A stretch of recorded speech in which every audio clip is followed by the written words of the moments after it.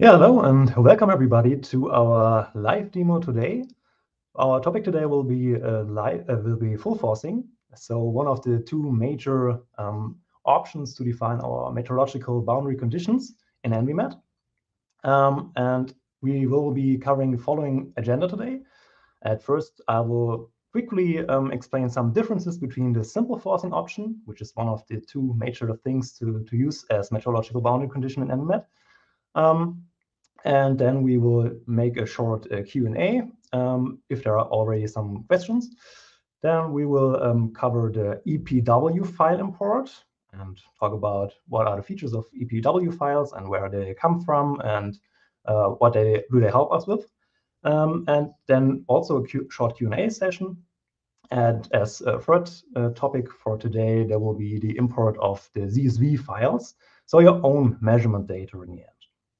And I will start sharing my screen so that we quickly see the general concept of ENVI-met. So we have in the center of the model area, which you all know. So this is the 3D information of all objects, buildings, trees, etc.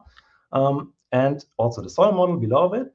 And on the left-hand side, we can see that we not only have the 3D model area in the middle, but also a one-dimensional model, so to say, at the borders. So that is what we are trying to define by these meteorological boundary conditions. So what is the inflow for our model? And this one-dimensional model here needs to be filled with somehow data that we gather somewhere, either from measurement stations or such EPW files, which we see in a second, to get the data and import it and then use it in our microclimate model and then use it as inflow condition for our microclimate simulation.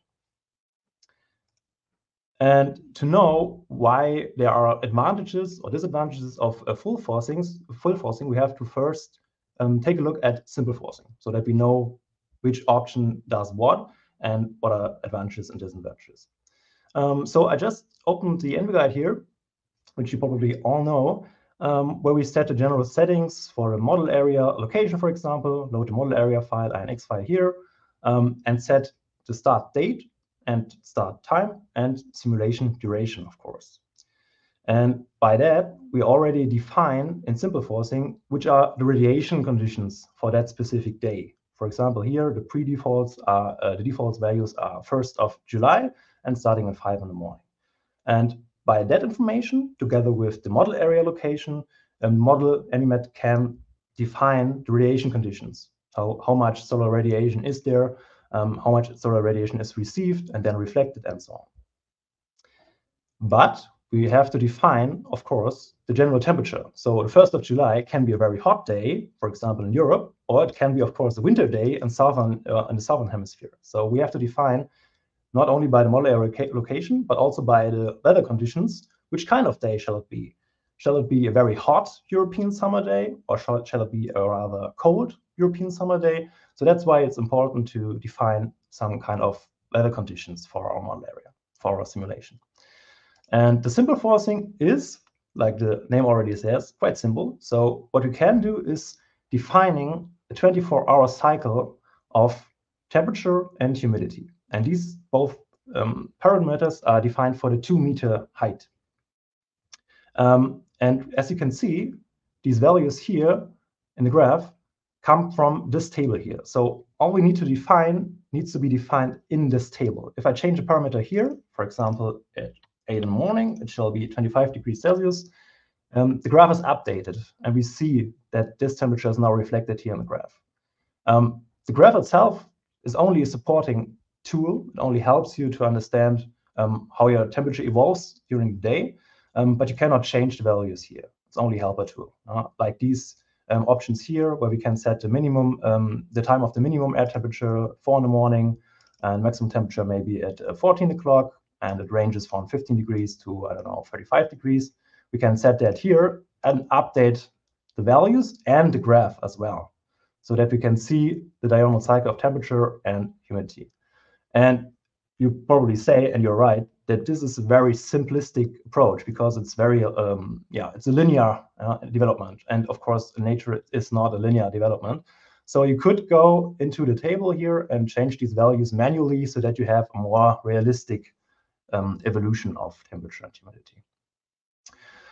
Besides these values, we can also define the specific humidity in 2.5 kilometers height in gram per kilogram. There are often questions about it because it's not a very native parameter. For the air temperature and 2 meters height, people always have an idea because they measured it in their own garden, for example, and they know, okay, 30 degrees Celsius is pretty warm, but 8 gram per kilogram and 2,500 meters height, what is this value? Is that very humid or not? So to give you some idea, it's, for, I would say, normal European conditions, for example, 8 gram per kilogram is more or less the default. If you are in a desert region and in arid regions, you might only have 3 to 5 gram per kilogram. If you are in very humid regions, I don't know, in subtropical areas, you might enter 12 or maybe 15 gram per kilogram. And that's a very special parameter because it defines how humid is the whole atmosphere in your model area. What is important is that we defined here the simple forcing conditions for this 24-hour cycle of one specific simulation day. But if you simulate, for example, 48 hours, 72 hours, 3 days, or maybe 7 days, these 24-hour conditions are always applied for each day. So they don't change.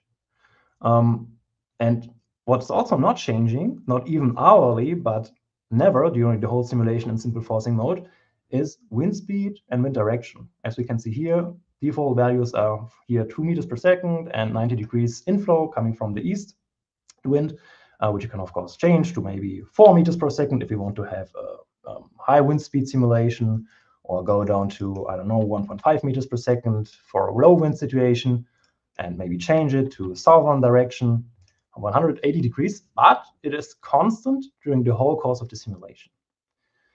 Rutherford length can be kept as default value because, that's very, it defines the wind inflow profile, and it can be kept at 0.01. It's often asking for them as well. What is also pretty default is the cloud coverage, because usually people want to simulate clear sky conditions to compare heat stress conditions in scenario A compared to the scenario B, where we have some kind of countermeasures, like trees, greenings for facades or roofs, changing any kind of building structure, for example. And to see if there's a lot of heat stress in a scenario, we of course need clear sky conditions. Of course, there are also heat stress conditions if there are clouds, for example. But the use case, I would say, is that we have a cloud-free situation. And if we don't want to simulate the clear sky conditions and say, okay, it's a cloudy day, we have to know that in simple forcing mode, we enter, for example, 4 of 8, so half of the sky is covered by clouds, that these conditions are present for the whole simulation period. So it never changes. So it's cloudy during the day, during morning, midday, afternoon, and all night. And that's the specific of simple forcing, because all of these parameters are more or less constant. And that might be the disadvantage or the drawback by simple forcing, because you can easily start a simulation, easily define all these settings, and quickly start a simulation, and you'll get some results, and you can quickly simulate a cloud-free day and a very hot day, and then compare scenarios against each other. But you are not as free and as specific as in full forcing, which we can see in a second. Because if we now change from simple forcing to full forcing, I will do that here in the ENVI guide using the different meteorology option. Not use simple forcing anymore, but use full forcing. Gives us a warning that it will be changed. And now we would have a list of full forcing files that we created previously to be selected here in the ENVI guide. But I created a new project. There are no Fox files present. So we will now have the job to create these Fox files. And they can come from different sources. And we will see 2 of these sources in a second. So I will now switch to the forcing manager, where we are able to define our full forcing file to be used in a simulation. And if you have any questions, feel free to ask them in the comment section, and I will answer them in the Q&A session after the EPW import, which is coming next. So this is our forcing manager when we don't have loaded anything yet. Yeah. So we see that we have a calendar here going from January to December, and it's all gray, so nothing is loaded yet. And usually when opening the forcing manager, we are starting in the Start tab. Yeah. So you would be able to create a new Fox file, open a Fox file that we created previously, save our Fox file, but that's it. So what we usually have to do is go into the Data tab and import our data coming from any of these sources that we see in a second. And the import from CSV file is a bit more complex, but also a bit more interesting probably. But the first and more basic thing is importing a so-called EPW file or TRY file. So I'll click on that. And that is pretty simple because we just need that kind of file to be imported. And you can see I downloaded a file already, but where do I get such a file and what is that file? For that, I will just quickly move into the browser like Firefox, and then then you can see that I searched for EPW file download already. So there are multiple sources where you can download such files. One of them is, I think, the best website to do that, and that is here the EPW-met from Ladybug Tools. Open that. And we can see that there are lots of dots. There's a lot of dots over the whole world. So each of these dots is such a file that we can use as import for microclimate simulation in ENVI-met. So basically, the whole world is covered by meteorological data, and we just have to download it and access it to use it in our simulation. What are these EPW files? These files are called Energy Plus weather files. And Energy Plus is a building performance simulation tool. So that's a different scale than ENVI-met. ENVI-met is, of course, a microscale model, but BPS simulations are on the building scale only. So they cover not the outdoor thermal comfort, but the indoor thermal comfort mostly. Energy consumption for air conditioning, for example, or heating in wintertime. These are some questions that are solved by BPS simulations. And they are not covering only a few days like we do in microclimate simulations, but they cover usually a whole year because of that problematic situation that we have when we build a building that is very storing heat very good. Then we have less problems in wintertime because we don't have to heat that much. But we have, of course, a problem in summertime. If there's a lot of heat stored in the building, then we would need a lot of energy to cool down the building again. So we would have drawbacks in summertime then, and otherwise, vice versa, the other way around. We would have, of course, problems if the heat is released very quickly. Then we have a problem in wintertime when we have to heat a lot. So that is why these simulations are usually year-long simulations. And these files that are provided for such a simulation are, of course, also year-long then. Yeah? So they are more or less average conditions for these specific locations on Earth for each specific day. So, but you have to know that it is not, for example, the last year and each day of the last year, but average conditions. So maybe the January comes from 1990, and February comes from 1985, and March comes from 2005. And so it's stacked together, yeah? So that we get a year-long file. And it's more or less a reanalysis data. So these data sets are applied to each other so that we have, in a result, a whole year of data. And on the left-hand side, we can see that there are lots of different sources. So there are different modeling tools that provide such data for us.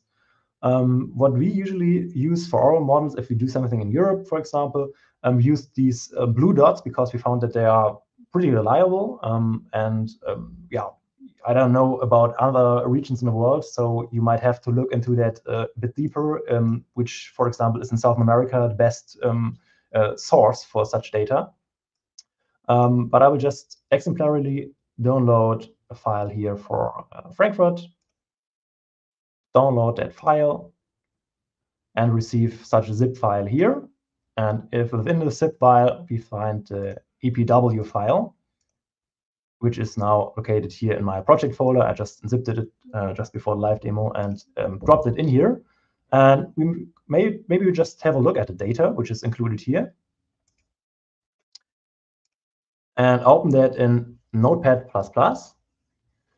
And what we see here is a very big file. So of course, there's a lot of data in it, a whole year, but also lots of different columns that we see in a data set. So in the top, we find some information about the location and where the data is coming from. And then it starts here with the data. Yeah. So we see here, this is the 1st January of 1984. And these are the hours, 1st hour, 2nd hour, 3rd hour, and so on. This is some code. Then we see some columns here about the direct radiation. Here we see the nighttime hours 0, and then it goes up, because in January in Frankfurt, we have only a few daylight hours with solar radiation going up to 400 watts per square meter, and nighttime hours again 0. And also there's coming the temperature, of course, wind speed, wind direction. So we have lots of parameters in there, which is helpful, which you can see in a second in the full forcing then.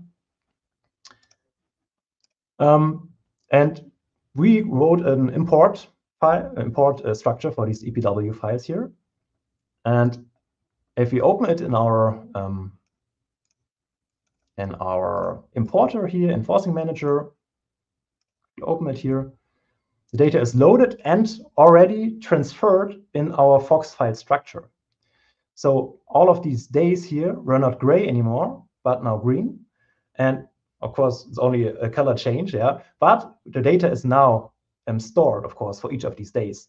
And if I click on such a day, for example, 12th of July, yeah, we can now have a look at the data. And I think that's pretty important to do that, because we want to usually take a specific day for our simulations.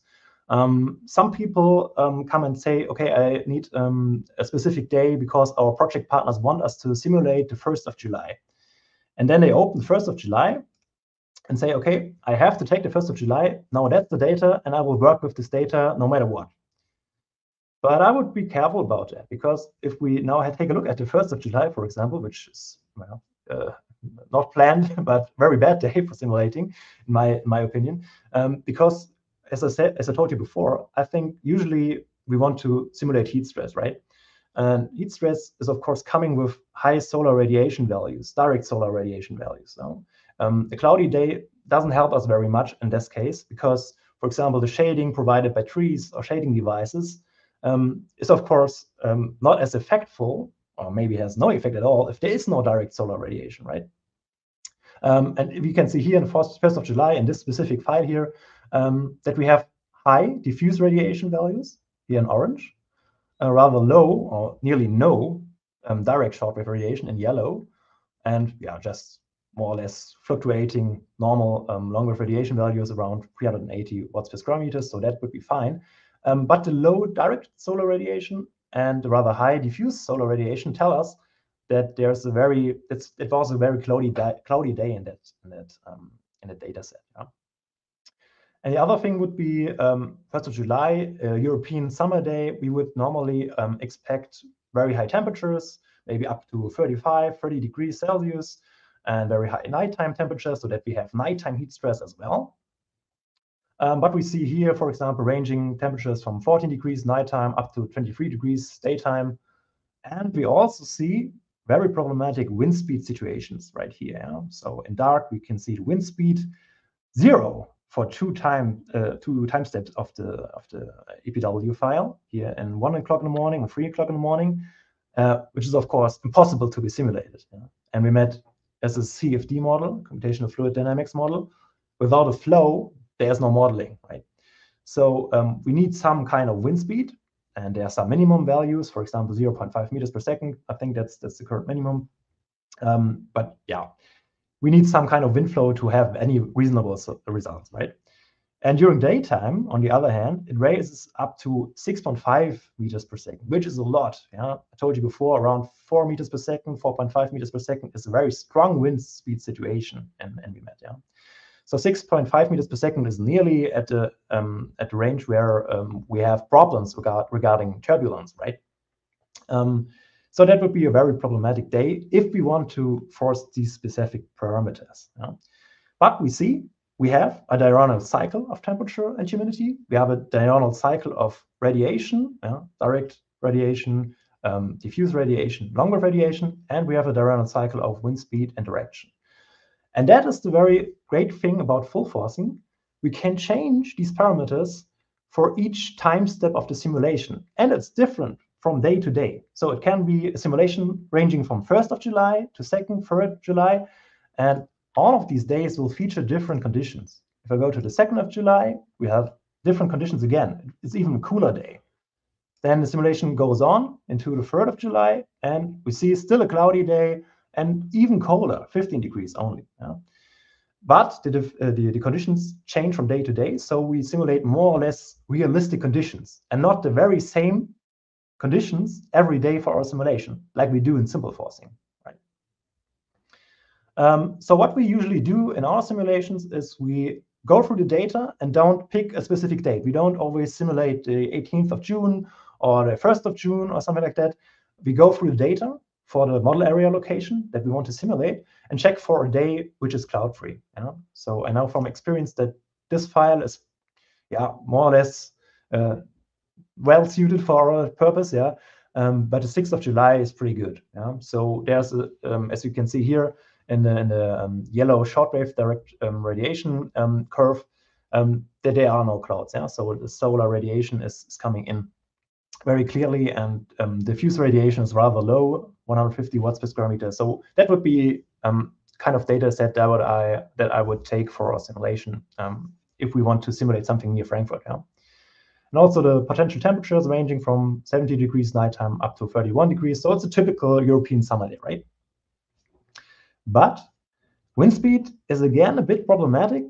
Maybe we want some kind of these conditions sometimes where we have very low wind speeds during nighttime or rather low wind speeds during nighttime at 1.5 meters per second, going up to 4.5 meters per second.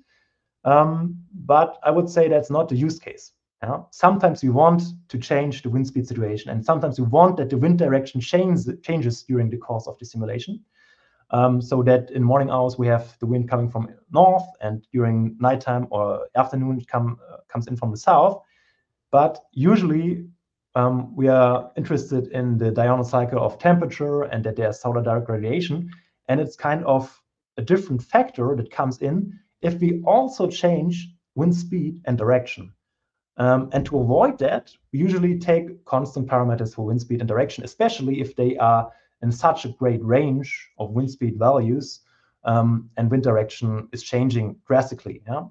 Here we see that the data set shows only a small range of wind direction changes, only from, we can see here from 20 degrees up to 160 degrees and over a long period. So that would be fine. Sometimes we have data sets where the wind direction changes very quickly and within 1 hour from 0 degrees to 180 degrees. And that's much for the model. So the turbulence model is not built for that the wind speed changes that drastically. So in these cases, we would recommend to not force the wind speed, but force temperature, humidity, and radiation conditions. And that's something that's not happening in the forcing manager directly. So what we would do now is we would save the Fox file. I will save it here in our live demo project folder. Go back to the ENVI guide, refresh my folder, and then we find that here is our forcing file that we just created. I will shift it over to our Simix file so that it is linked now to our file. And usually the forcing data of our Fox file is also checked against the simulation date and time that we entered in the beginning here in general sections, right? To see if the forcing file that we loaded is also present in the simulation time and date that we specified in the beginning. But if we load it from EPW files or TRY files, other data sets are of course also possible to be loaded, Then we have year-long data, so we cannot choose a time period which is not covered by the forcing file, right? So in this time, in this situation here, this check is not is not needed at all, but it's of course done anyway. What I wanted to show you, just to sum that up and end the EPW section, and do a short Q&A afterwards, and then going into the CSV file import. I wanted to show you in the ENVI guide that we have now the option here to say not force the wind when we use this forcing file for our simulation. As I said, we have a large variation in wind speeds and also wind direction, and we would rather have some constant wind speed inflow. So we would not like to force the wind, but air temperature is fine, radiation is fine, and relative humidity is fine. Precipitation is something else, which, yeah, maybe I can cover it as well now. Precipitation is usually included in such EPW files. And you could also, of course, add it to your CSV import, which we see in a second. But we cannot simulate precipitation as you might think that other models do. Simulate such precipitation conditions. It's nothing like a runoff of water in our model or like snow. What we have is we can add the precipitation as water to the soil again. So if we simulate, for example, a dry heat period where we have a lot of heat stress and the plants evapotranspirate a lot, the soil is of course very dry after a few days. And they cannot do their photosynthesis anymore. And of course, they do not cool their environment anymore if they don't get any more water. So what we could do then is we could add water again to the soil by using the precipitation. If we do not force the wind, we have to set, of course, constant values for the wind speed and for the wind direction, as we saw before for simple forcing. Yeah. So if we disable some of these parameters here, we have to define constant values instead, of course, because we do need some kind of information for our inflow, right? And we could then define these conditions here, maybe check back if we want to simulate the date of 6th of July. We can check these values and see, okay, as a average value, we might have around 2.5 meters per second coming in from 80 degrees. And we would then enter here 2.5 meters coming from 80 degrees and have that as constant wind speed and wind direction values. And of course, it does not help us to just say we want to simulate this date, 6th of July. We have to define that in the ENVI guide. So we have to go back to the general settings of our section here, and then change the value to the 6th of July here, so that the simulation knows that it has to take the data from 6th of July out of the forcing file. Otherwise, it might take the 1st of July, because that is selected here, right? I think that's already pretty clear, right? Okay, so then I will make a short Q&A before we go back to importing CSV files. Just, endless loop of data. Oh, maybe do that back again. And just share the comments here. Very easy, very structured session. Thanks. Thank you as well. Hi, which data sources are best used for forcing? Yeah, that's a very good question, because there are lots of data sources that can be accessed. For example, meteorological stations from cities or weather services, like the German weather service DWD, to then create your CSV files for import. Or, of course, the EPW files that can be imported. TRY files, which are test reference years, can be imported. We can also import files, of course, from other models. If we make a mesoscale simulation, for example, using WRF, Weather and Research Forecast Model, or COSMO, or ERA5 data, we could take these data sets and somehow create a CSV file out of it, maybe by a short script or by a code in R, for example, or Python, or maybe create them in an Excel file, and then import these data sets as well, so that we have not only the information for one height level, but also for several height levels. Maybe at that point, just share my screen again before we we'll have a look at the other questions as well. Maybe just have a quick look at forcing files, because that fits now. Such a forcing file that we just created here is more or less a JSON file. So JSON files, there are libraries for it in all kinds of software languages, for example, R or Python. We just have to load the JSON library and tell the library, okay, we have to save location data, for example, and we have to save an array of time steps, which would be here the first time step of our forcing file that we just saved it, and would be here the 1st of January, starting at 0 in the morning. Service radiation, we'll come to that in a second.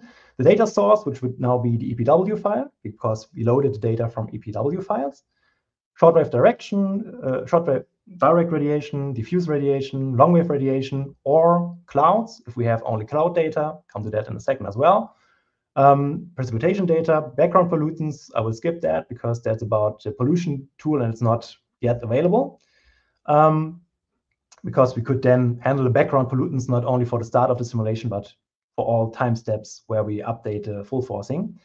And then we see that we have a so-called T profile for the temperature, a Q profile for the specific humidity, a wind profile for wind speed and direction, and a P profile for pressure. That's also not very important yet because we have not made the switch in the model from potential air temperature to absolute air temperature, where we would need the pressure, of course. So that's not important yet.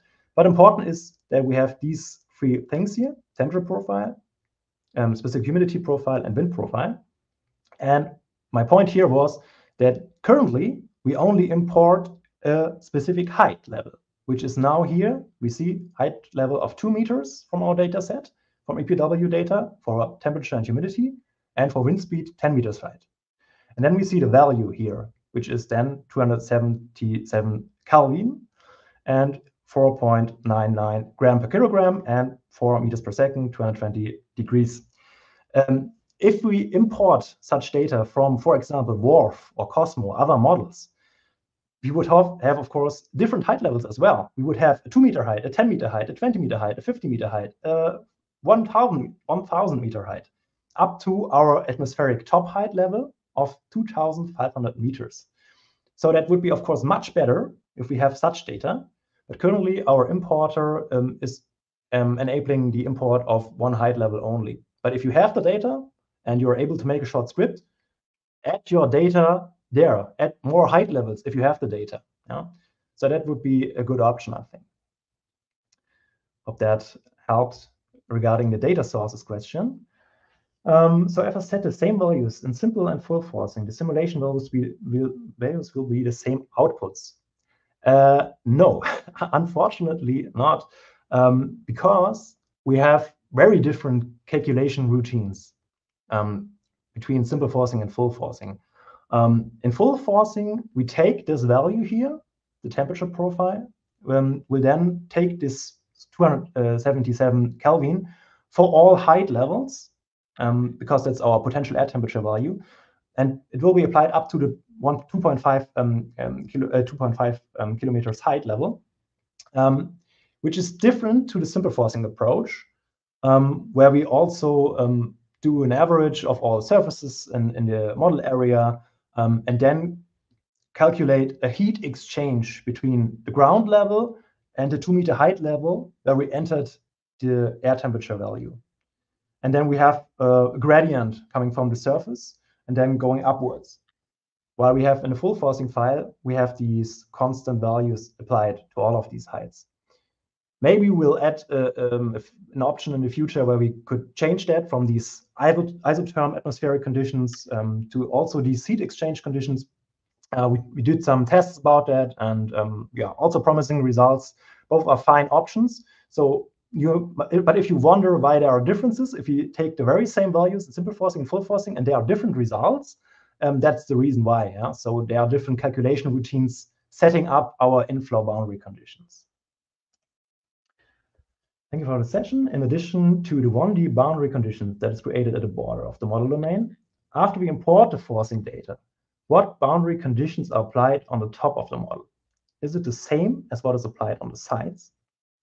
The 1D boundary conditions are the conditions coming from the ground up to 2,500 meters. So only up to the top of the 3D domain, maybe 500 meters, these values from the one-dimensional boundaries are then applied. So if we have a value for 450 meters, this value is then applied to the 3D core model area. So that's why I showed you the small scheme in the beginning. The 3D core model area is always depending on these one-dimensional inflow conditions. Would you say simple forcing is enough for a general study of green roof effect on neighborhood scale? Yes, of course. The question is, what is your purpose of the study? So there are lots of scientific studies, for example, where we have also field measurements. And if you have field measurements, it's of course much more accurate to compare these field measurements where you also have the exact solar radiation conditions. And if you want to compare them to your model results, you would need the full forcing to do that. Because in simple forcing, you're just always defining the same conditions. So it's always cloud-free. It has to be cloud-free. And if there's a cloud at 12 midday, and you simulated air temperature drops of maybe 2 Kelvin, and you modeled it in simple forcing, and you don't find this 2 Kelvin drop, it's because there were no clouds in the model. But if you used full forcing and you measured that there was a cloud at 12 midday, the solar radiation is also reduced in the model, and then there will also be an air temperature drop in the model. So if you want to compare it to real measurement data, it would be better to use full forcing. But if you just want to compare scenario A, scenario B on a hot default day at that model area location, simple forcing should be. Where are the radiation attached to the model, at all cells or where? The radiation is attached at the top of the atmosphere. So if we have direct radiation coming in, of course, and there's somewhere a skyscraper at the top, the radiation is, of course, hitting that skyscraper and reducing, of course, the direct radiation, which is then received at the ground level. So that's, I think pretty clear now. So I can create the forcing file by hand. Yes, of course, you can create such a file by hand. If you mean by hand, by clicking and entering the values, I would say better not. But if you mean that by doing it with a code, of course, yes. So if you have some kind of data set already loaded in R or Python, and then write a short script, write it as JSON. This is the tag name, for example, wind profile, and add these tags in there with height information, wind speed value information, and wind direction value information with these tag names and the value. The JSON file is written very easily, very quickly. So yes, if you are able to do that, do that. So that's a very good idea. How reliable are EPW files, as sometimes these files don't have all the data covered? For example, maybe the wind speed. Yeah, that's true. In the one file that I loaded before, there was one day where we have 0 meters per second for some of these time steps, which is also not reliable. And also, if we have the data, it still doesn't tell us if it is reliable or not. Usually, in our experience, these conditions may come from an airport condition. That's why we have these high wind speed situations, and they are not very urbanized. And we are usually simulating, of course, urbanized conditions. So these wind speeds are very high. Temperatures might not fit very well. So EPW files are an easy way to get some meteorological data information and to run your simulation with somehow urbanized, or not urbanized, but location conditions for your model area location. But it would be better if you find somehow a measurement station nearby where we have reliable data from a weather service, which we can then use. Does full forcing take more time than simple forcing? I would say maybe a little bit, but it's not drastic.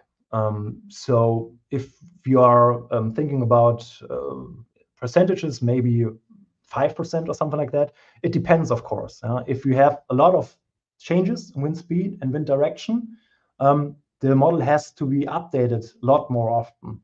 That is one of the reasons why we usually tell people, and why we usually don't do it, to force the wind speed and direction, as I told you before, because it takes a lot of time and it doesn't help you a lot if you have these changing conditions for the wind direction and more or less wind speed. It doesn't help you with the results. Yeah, it makes them even harder to interpret them.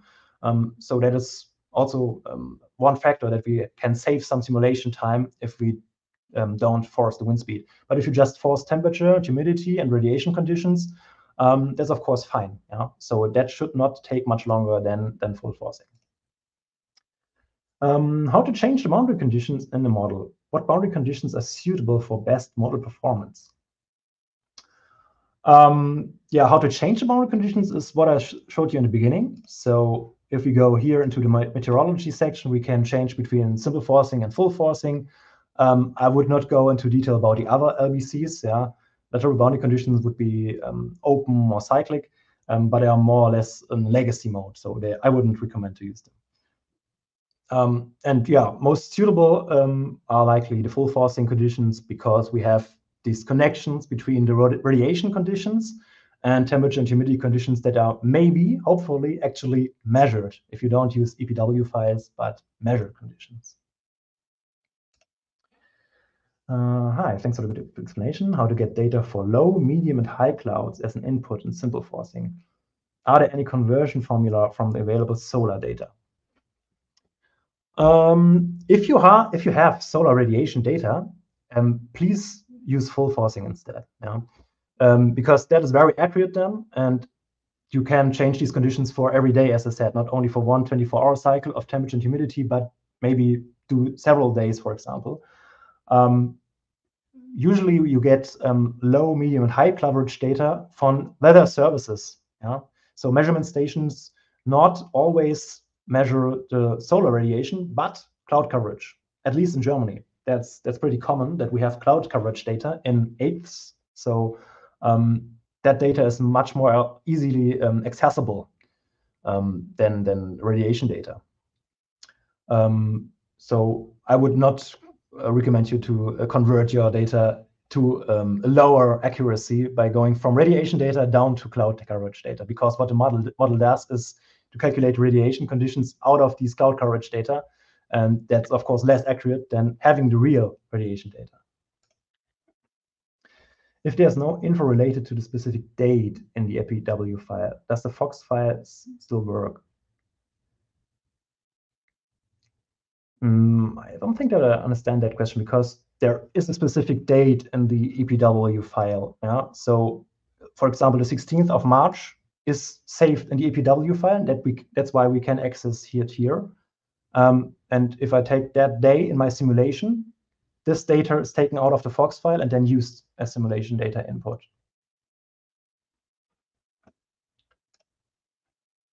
In what cases would you recommend using the other LBC? Basically never, right? Yeah, basically never, right? Yeah, that's exactly the thing. Yeah, so that's only for very advanced users. So lateral boundary conditions like open, cyclic, yeah, should not be used anymore. So if you are really an expert and want to try something out, and yeah, then yeah, you could test it out. Maybe it works. We didn't use it actually for a few years now.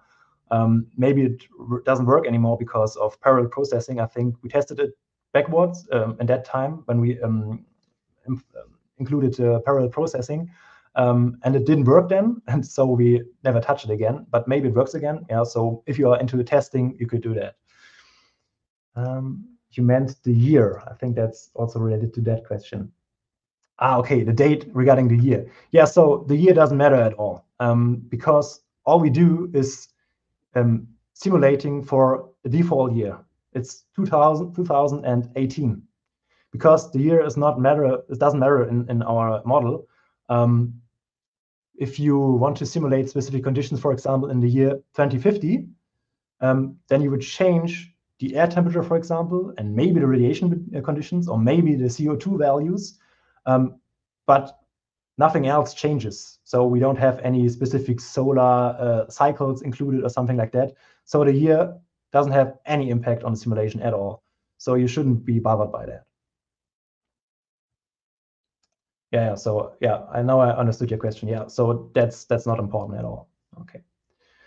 Okay, that was a pretty long Q&A session. So I think the last 50 minutes I will do shortly in the CSV import and maybe some leftover questions.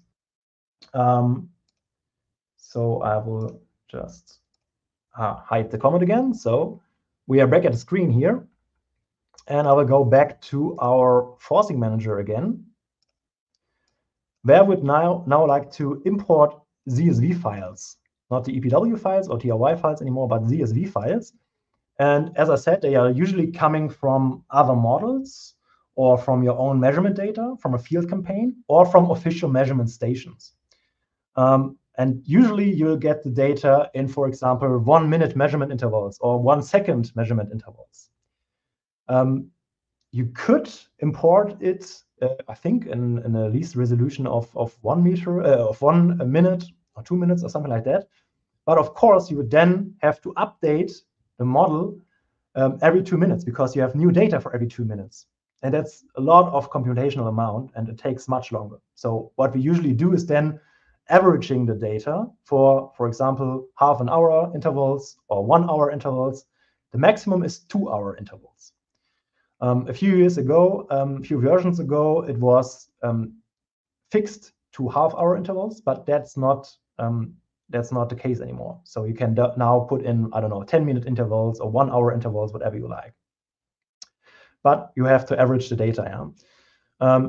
And what you then have to do is prepare such a file, for example, in Excel or in R, where we have a few columns, and you can see which columns you need in this import dialog here, import from CSV, where you find the date column, which has to be in this format, exactly that format, yeah? Day, dot, month, dot, year, yeah, as we see here. If it is somehow switched or, yeah, with other characters, it will not work, right? And also the same for the time, yeah, which has to be in HH and so on, yeah? And we do have columns for shortwave direct radiation, shortwave diffuse radiation, longwave radiation. As you can see here, there's a slash. Yeah? And the slash shows you it can also be cloud coverage data. If you have radiation data, fill that in here and define it as radiation data. If you have cloud coverage data in AIDS and no radiation data, you have to switch to cloud coverage data here, yeah? Force cloud cover. That's very simple to understand because if you enter cloud coverage data here, which would be in a range of 0 to 8, maybe we have to enter a value of 8 because it was a very cloudy day, and we tell ENVI-met that was radiation data, we would have 8 watts per square meter in our model, which is not enough to run a very hot summer day. Yeah. So you have to, of course, change that if you have cloud coverage data or nothing at all. But if you have nothing at all, you will still need these columns. Yeah? Add these columns, give them a header, but enter zeros for all columns. It doesn't matter.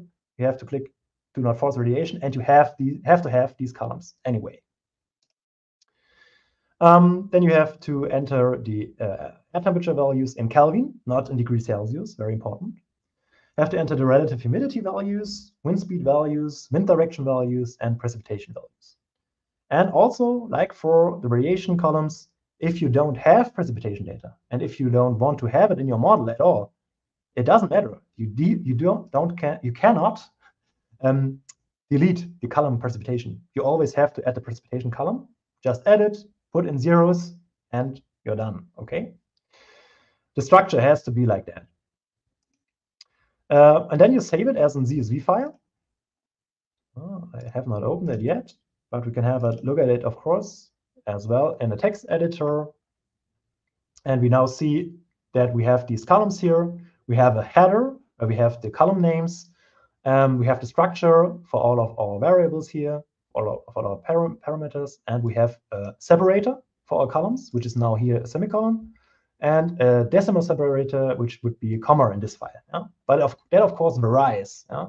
Usually, of course, the English format is a comma as a separator for the columns and a dot for a decimal separator. When we now import a CSV file, we, of course, select it first, load the file here, and then we have a preview here, which is helping us a lot because it tells us which kind of data is read and how it is read. And we can see here that it's clearly not loaded correctly. Yeah? The import was not done correctly here. So we would have to change the value separator and decimal separator because we saw a second before that the value separator is a semicolon and that this decimal separator was a comma. And now the data would be loaded correctly. And we have a header. If we uncheck that button here, of course, the importer would think that the first row also has data, which is not the case because there stands day, time, shortwave direct radiation, and stuff like that. So there is a header. We need that button here. We have radiation data. So we have to force the radiation. And we have to enter the heights, in which height was air temperature and relative humidity measured. Usually it is the 2-meter height. Wind speed interaction at official stations is always, is usually measured in 10 meters height. If you are in a field campaign and measured the wind speed at a 2-meter level, for example, you would have to enter it here, of course, yeah? Because it makes a huge difference. If we have measured 2 meters per second and 10 meters height, that would be rather a low wind situation, yeah? Because of the roughness length above the ground, the wind profile would show that we have rather low values near the ground, and then up to 2 meters per second and 10 meters height, and I don't know, 4 meters, 5 meters per second, and 2.5 kilometers height. If we measure it closely to the surface, for example, 1 meter above the ground, 2 meters or even 3 meters per second would be a lot. It would be a very stormy situation. And the wind profile would be already at 3 meters per second at 1 meter above the ground. So we would reach that value more early. And then we would have a different wind profile. So this value here is very important, at which height level we have measured the wind speed. And of course, this is not the value in meters per second, but the height level for air temperature and relative humidity where we measured that. But usually it's 10 meters for the wind speed and 2 meters for air temperature. If you have in different heights, of course, change that here, right? And this tag here is also quite important. More or less asks if you have really measured data of radiation at your measurement station, which is usually at a horizontal surface, or if you have the data from a model, which is usually giving you data perpendicular to the sun, which is also the data that ENVI-met needs in the end, yeah, perpendicular to the sun. And that is why we would recalculate the values if they are measured normally. So if you check that box, the data is more or less recalculated after, not after the import, but during the simulation then. We don't see that very clearly in the results then, but in the morning and afternoon hours, if the data was not measured on a horizontal surface, but coming from a model, we have large discrepancies in these border hours, morning and afternoon hours. Yeah. So after that, we import the data, and we see now that we imported first the EPW file and now the CSV file, and we see that it came on top. Yeah, we see not only the yellow colors here for the EPW files, but also the green colors for our CSV file import. Why is that? That happens because we always take the last import to be on top of all the others and delete all the information which has been in there before. If we check the data now, we can see that this is not the APW file data anymore, but the new data that we loaded just from our CSV file. Yeah? Clear sky conditions, temperature, humidity, wind speed, wind direction. And why is that helpful if we do it like that? That would be helpful if we want to run a very long simulation, for example, from 1st of September to 14th of September. And these 2 weeks would only be covered if we take APW file data and our CSV file data. Yeah? Our CSV file data would only cover these 5 days here. Yeah? That would not be enough. Maybe we only have 1 day of measurement data, but we want to simulate 3 days. then we would need to import EPW file data first, and then the CSV file data. If we do it the other way around, that would not be helpful. Yeah? If you just import this CSV file again, and then import the EPW file, it erases the previously loaded timestamps, yeah, here in September, because it says, okay, I'm the new data, and new data overrides everything that has been before. And there was data from CSV file import. Never mind. I have data for the same time period, and I'm coming next, so I override everything. So last one wins. Yeah? So that is why we usually recommend to first load in the EPW file data if you want to take into both, and then the CSV file data. Yeah? Okay. Then don't forget, maybe as the last thing before we do last Q&A section here, if you have only some parameters, for example, temperature and humidity and wind speed and wind direction, it might also be useful to use full forcing, even if you don't have one of the other parameters. That would still be fine. Yeah? So you can import them here nevertheless, but keep in mind that you then have to click do not force this parameter in the ENVI guide in the end. Yeah? If you don't have any relative humidity, for example, you have to click do not force relative humidity, of course. Yeah. Otherwise, you're importing no data values, and then you want to force with these no data values, which is, of course, not working in the end. Yeah. And if you don't have the long wave radiation values, which is more or less common, yeah, we often have direct radiation values, diffuse radiation values from measurement stations, but not always long wave radiation values. That is the only component where you can put in zeros. Yeah? For the whole column, in the Excel file, for example, I would put in not a random value like, or maybe an average value of 380 watt per square meter as we have here in the file, but 0. If you put in 0 here, we can still force the radiation in our model, and it takes the shortwave direct values and the diffuse values as well, and it calculates automatically within the model how large the long wave radiation values would be. Yeah? So that's one last tip maybe or hint that I can give you. You could enter zeros there to let the model calculate the long wave radiation values. Okay, I think that's enough of sharing here, and I will go back to the last few comments for last Q&A session. That overwriting is very interesting. So last one wins. Yeah, exactly. Yeah. So that's why why it's important to first import the year-long data and then the specific data, for example, from the CSV files. Can we run simulations for the whole year in a short time of the model run? Yeah, in a short time, no. So we did that in the past, but you have several problems. The first problem is sometimes you have random crashes. Like, for example, you did not expect that there was a wind speed of 0 meters per second in April, for example, and then the simulation crashes. And then you have a problem because you would have to run at least a few hours again, or a few days again, to have an overlap. So you have random crashes, maybe because there's a restart of the PC or something like that. And of course, the soil gets dry. And if you have a long heat period, the soil gets dry very fast, and the photosynthesis cannot take place anymore. So you definitely have to check the precipitation values to then add humidity back into the soil so that vegetation is working again. What we did when we tried it once was to do 2-week simulations, the same model area in 2 weeks. And then the first 2 weeks of the year, the second 2 weeks of the year, and so on to cover the whole year, and always with an overlap, and then attach the files again to each other, which was a very large amount of effort.